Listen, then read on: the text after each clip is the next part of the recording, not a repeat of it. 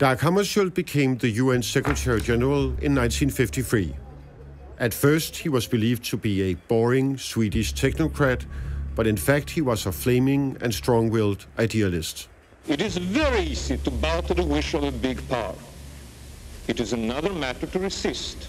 For Hammarskjold, one of the most important tasks of the UN was to protect the African countries who had recently gained independence from the tactics of old colonial powers.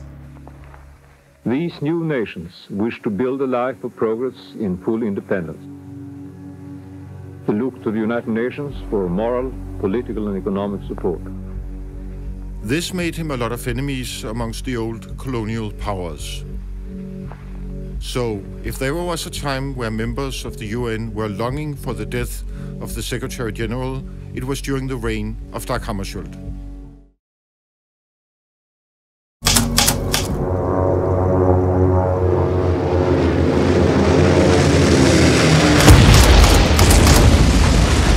I know that I'm speaking for all my fellow Americans. Dag Hammarskjold, the Secretary General, was missing on a flight to Angola, and all hope was lost.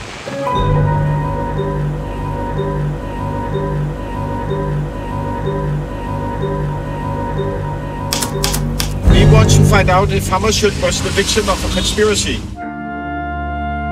監督と調査員はその事件の謎を追ってアフリカへ。We are here because we are making a documentary of the wreckage. So they keep the wreckage of the Albertina Hammarskjold's plane inside a steel hangar? There's nothing here. Yeah, we found it. Yeah, so we found the spot.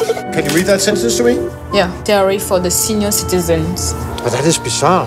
しかし事件の解明は行き詰まった。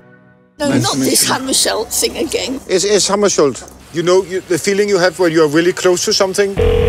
Do you know anything about Saimar, the leader of Saimar?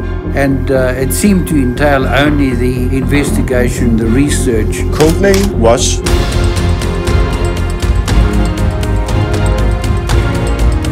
Too keen on talking about things.